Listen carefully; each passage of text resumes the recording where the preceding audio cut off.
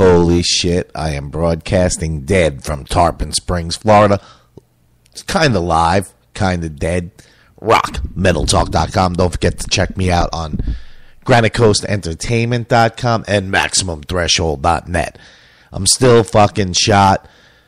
Since last Sunday, it's been nothing but basically a disaster radio-wise. Was a disaster last Sunday, so I have to apologize to little Ozzy. We tried to do the show twice, and it still didn't work.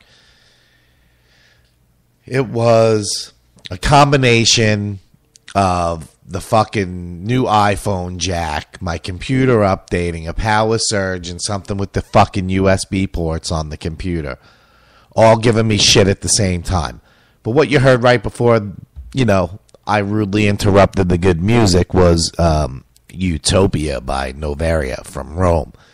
We had them on the show a couple of weeks back, so I want to throw them in there. We're also going to make it up to Little Ozzy and rebook him on the show.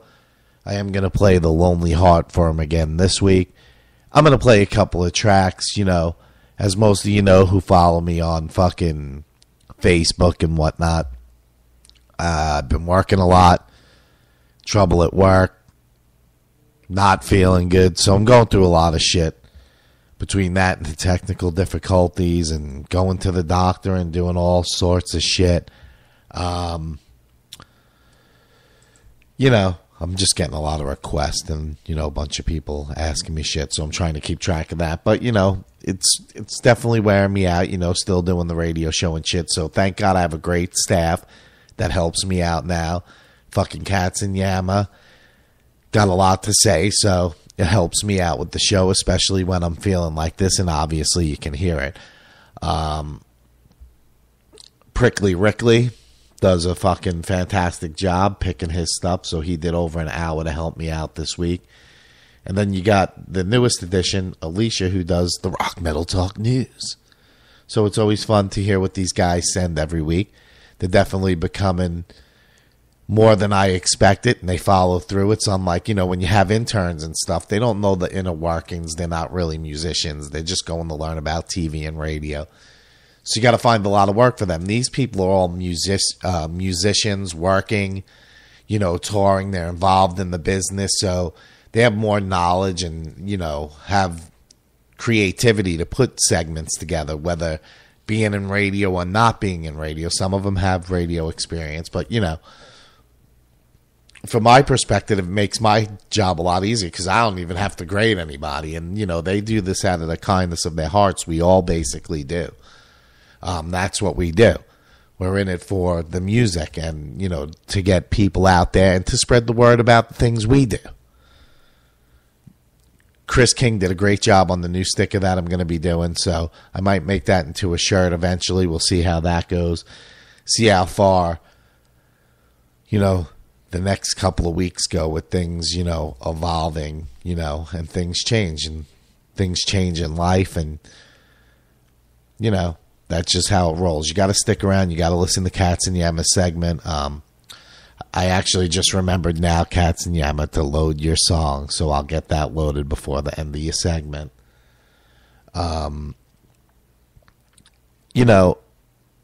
It's good material when someone can open up, these guys don't have to open up their personal lives. And a lot of times, Ricky and Cats and Yama, they open up and, sometimes it gets pretty deep and, it's not always political things or they got a lot to say. So, Cats and Yama gets pretty deep this week, gets pretty personal. He reviews one of my favorite albums that have recently come out, so stick around for that.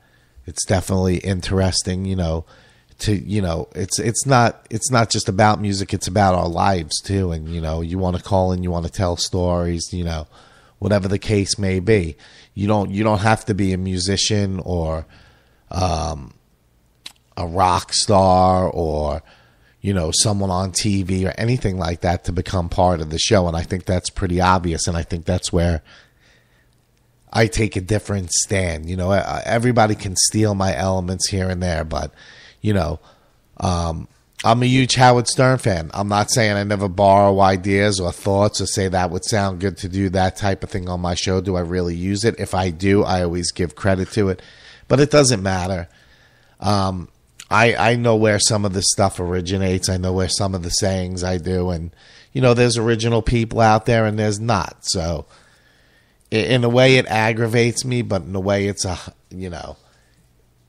it's respecting me for it without really, But I don't want to get into a whole thing about me being on radio because I've actually done real radio work. So this podcasting is what I've done for most of my time. This type of thing, I consider it a radio show. But this is some of the personal stuff. Yeah, that's where it comes from, Howard Stern, because that's what I find intriguing about radio and getting to know people, not just for the things they do musically, but some of how many times would you know about certain bands doing stuff in their personal life? Generally, they don't get asked these things because traditional radio doesn't allow those things. They give you a couple of minutes to talk to the artist on the way to do a free show because you're bending them over the rail and forcing them to do. But that's a whole nother show in itself. But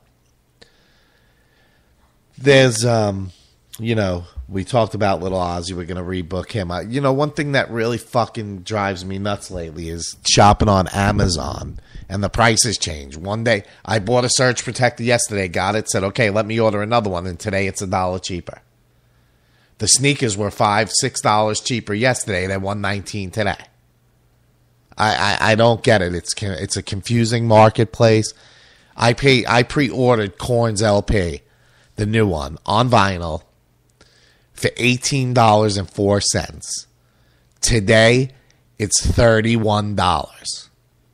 Is it because of the level of stock they have? It's got to be. It's got to be the only thing fucking with my head. I paid $17 or $18.99 for dope. It's out of stock. It's $12.99. But as soon as they get it in stock, it's fucking twice the price again. I don't get it. It just drives me nuts. That's just something I want to fucking get out there. I told you I was sick. I did that. Fucking Ghost. Going to see those guys. Man, those guys are getting so popular. I mean, I belong to a couple of the groups online. I mean, doubling in the fucking masses as far as that goes. But I'm starting to lose my voice. Born into Exile is going to be on the show next week. They're doing a guest appearance on another show on Monday. I guess it was just the timing because, I should have had him on today, I guess. Because this shit's been booked for a long time. But I guess they wanted it closer to the show. There's a lot of, audience. We got to get them out there and get the record heard and all that shit. They're having a release party. So we're going to talk about all that shit next Sunday at 8 p.m. Unless I'm dead again by then. It's just one of those things. I'm getting a lot of shit on Facebook. But, yep, let me play a tune. And I'll load the Cats and Yammer song, and we'll get into some of the segments. I'll be back for just a few minutes, and we'll roll on with the show, and I can get some rest and get up and fucking deliver some fucking chips. Jay Stone, rockmetaltalk.com.